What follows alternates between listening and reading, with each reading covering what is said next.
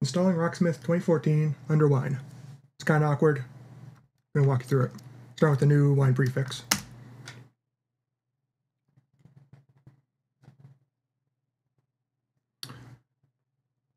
I believe using Wine 1910 staging, so I don't know if staging is important, I don't think so.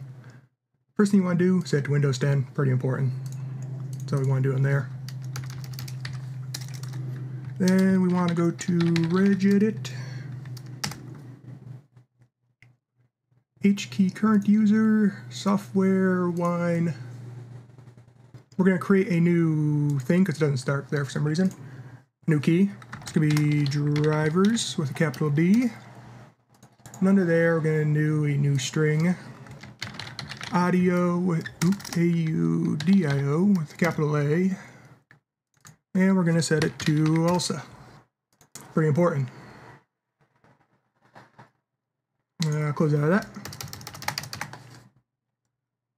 Then, I already have Rocksmith installed, so you want to go to wherever you installed Rocksmith to. Find the Rocksmith INI right there.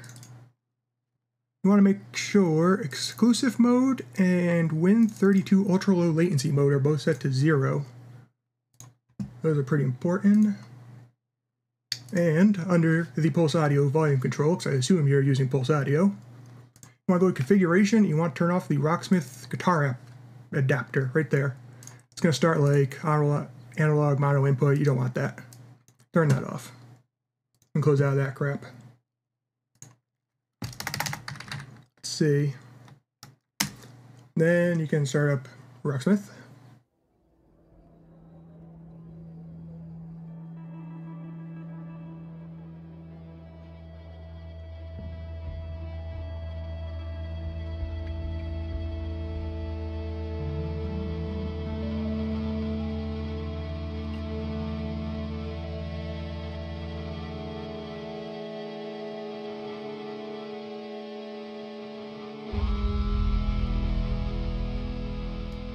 Rocksmith 2014.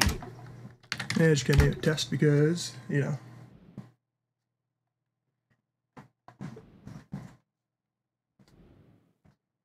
Wait, let me grab my bass. I have since acquired it.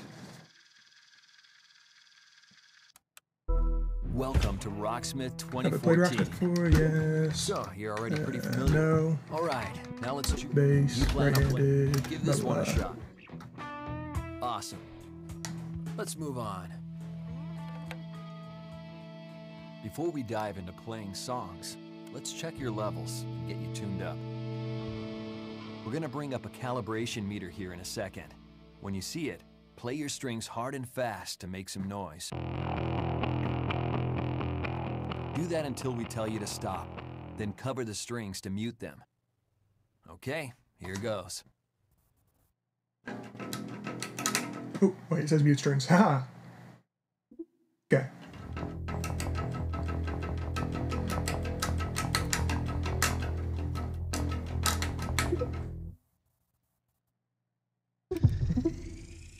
Now, go ahead and tune.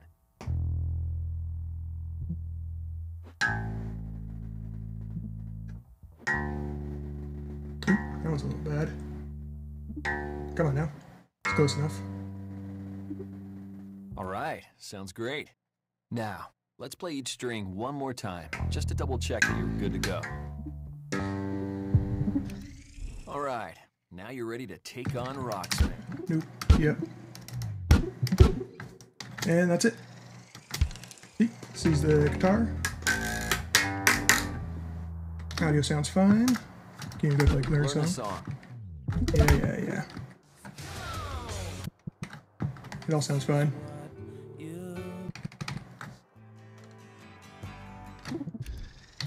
Oops, no, I don't want to put that.